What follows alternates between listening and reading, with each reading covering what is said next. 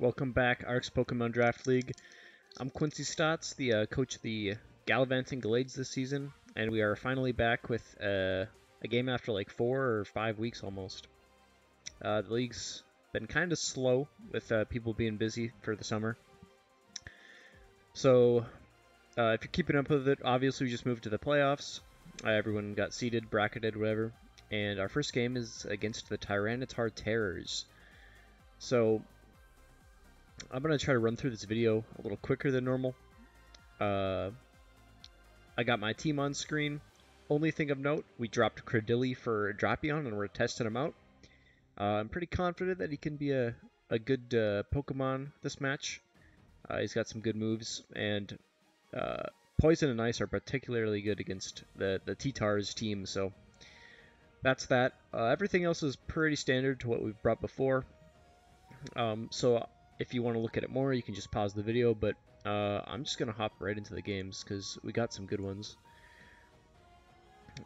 First game, looking at his team, I was not super happy to see Lurantis. I brought like Icy Wind on 3 Mons, which is kind of an oversight.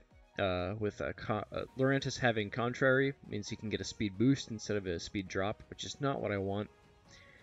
So if I would have prepped one thing differently, that would have been that. But either way, I decided to lead Tapu and Drifblim here, and he leads Lurantis and Reggie. I'm going to let this first turn play out, because it's pretty interesting. He decides to Worry Seed his Reggie to get rid of the ability, which is pretty cool, and I just start setting up. I get a Tailwind and Calm Mind up with Tapu, and then you can see he Worry Seeds his slow start away on the Reggie, so that's pretty cool. He also did try to Toxic my Tapu there, but with Misty Terrain, it's not gonna happen. So slight oversight on his part, but you know, we'll take the not being poisoned. Next turn, I throw up a Protect on Drifblim, and I just start firing some damage off, but he Wide Guards, so it's a good call on his part. He knows I like to bring the double hitting moves, and then he's almost gonna one-hit Tapu with a crit, but stays up. I decided, since Drifblim can't do a whole lot, and with Icy Wind being on it, I don't want to give Lurantis a speed boost, so I decided to just Memento into the Reggie to kind of get rid of a pretty big threat on the field, and then maybe we can get in one of our sweepers and start doing some work.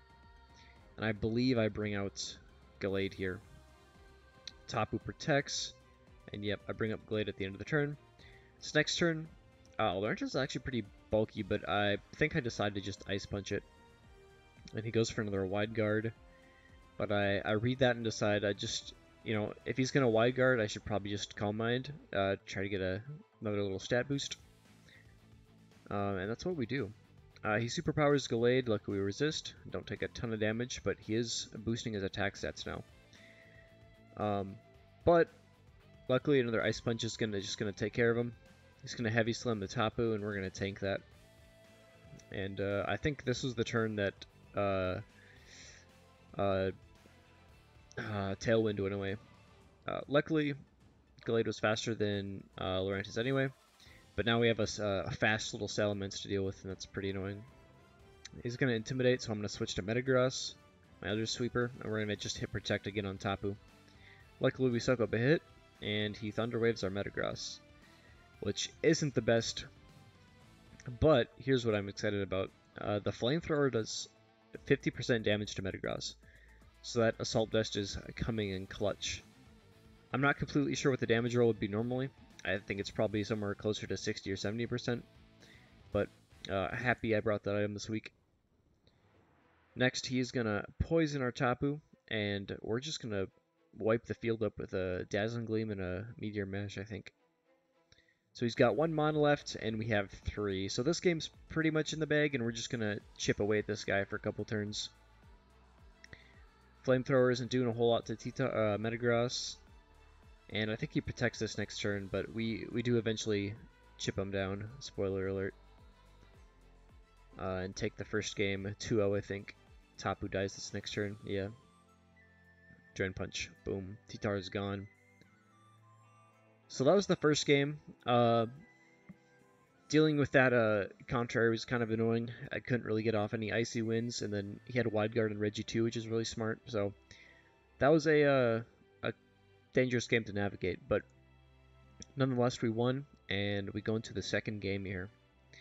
I decided I want to try Drapion out, and I had a plan in kind of team building where I wanted to mat block and get Swords Dance up with Drapion right away.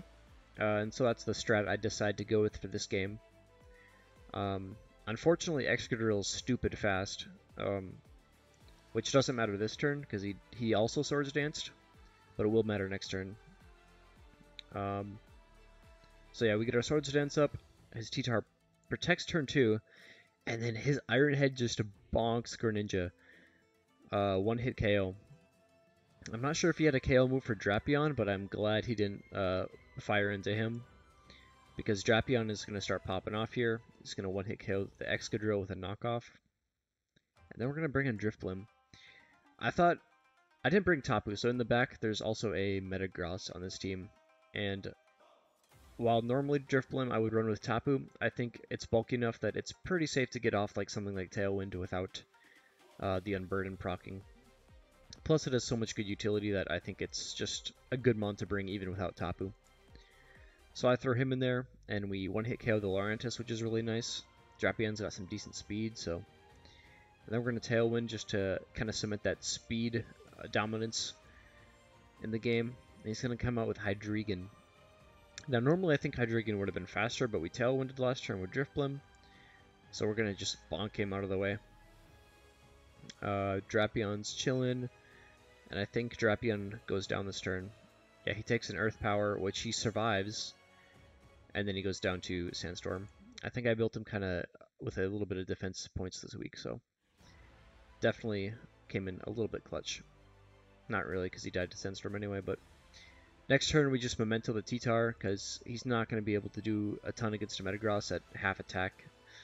And then we just Hammer Arm into him. And we take that game 1-0. Which we kind of could have taken 2-0 if we didn't Memento the Drifblim, but I wanted to be safe because Drifblim didn't have a ton of ways to kill T-Tar if Metagross went down, so I just wanted to play that one safe. But yeah, that was the game this week, guys. GG's to the Tyranitar Terrors. To everyone else playing games in this playoff bracket, I wish you good luck, and I'll see you next week, or whenever I play the next game. So yeah, see ya.